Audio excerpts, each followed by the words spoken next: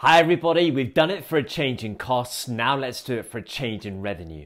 So if revenue for a firm changes, how do we illustrate that diagrammatically? Well, of course here we're going to be shifting revenue curves. Now there are two ways that you can actually do this. One way is that maybe you're given data that a firm's total revenue, AR, MR has increased or decreased. Well, of course there you can then show that by shifting revenue curves.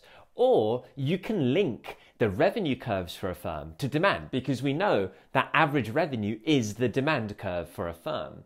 So when demand changes, demand increases or decreases for whatever reason, you can illustrate that by shifting your revenue curves, remembering that your revenue curves are basically demand curves.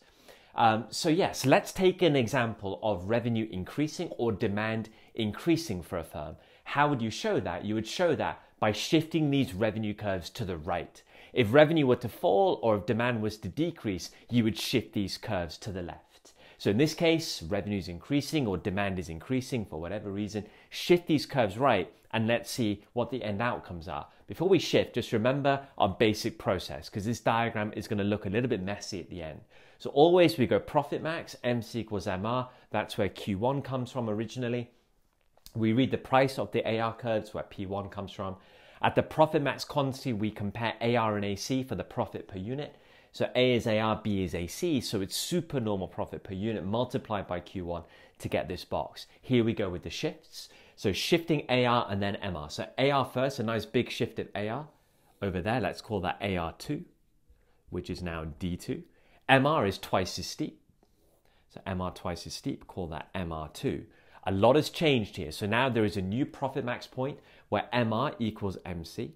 That gives us a quantity. Let's call that quantity Q2. We read the price of the new AR curve. So go up to the new AR curve to get the price. So let's call that P2.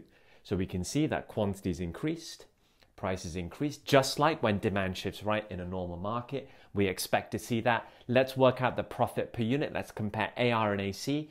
At the profit max quantity of Q2, well, AR is now over here. Let's call that point D. And AC, we need to go all the way down here to find AC, which is point E. So D is AR, E is AC.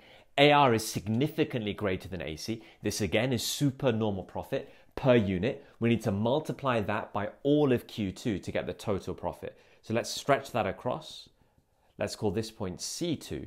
So our new supernormal profit box is going to be the box P2DEC2. It's a significantly higher box than it was before. So it's very clear to see that with an increase in demand, an increase in revenue, that price has increased, quantity has also increased, and profit has increased, just like you'd expect to see when demand shifts to the right. If revenue reduces and demand shifts left, so AR, MR shift left, it's going to be the opposite impact. Price will fall, quantity will fall, and profit will decrease. We don't need to worry about total revenue. A bit like on the last video, we don't really draw TR curves. Of course, if you're drawing TR, you can apply the same concept of shifting there. So shifting upwards with revenue, total revenue curves, but we tend not to draw it. Just like with cost curves, we don't tend to draw TC. It's AR and MR that we tend to focus on with the shift. So there you have it, guys. Revenue curve shifts for you. This is one way shifting right. You can do the same exercise for these curves shifting left. Make sure you're comfortable with it. Looks funky at the end, but you're following the same process. That's the key with getting these diagrams right. Great to add this to your arsenal. Great to whip it out if you're showing a change in a firm's revenue or a change in demand for a firm. Fantastic that you've watched this video. Can't wait to see you in future ones.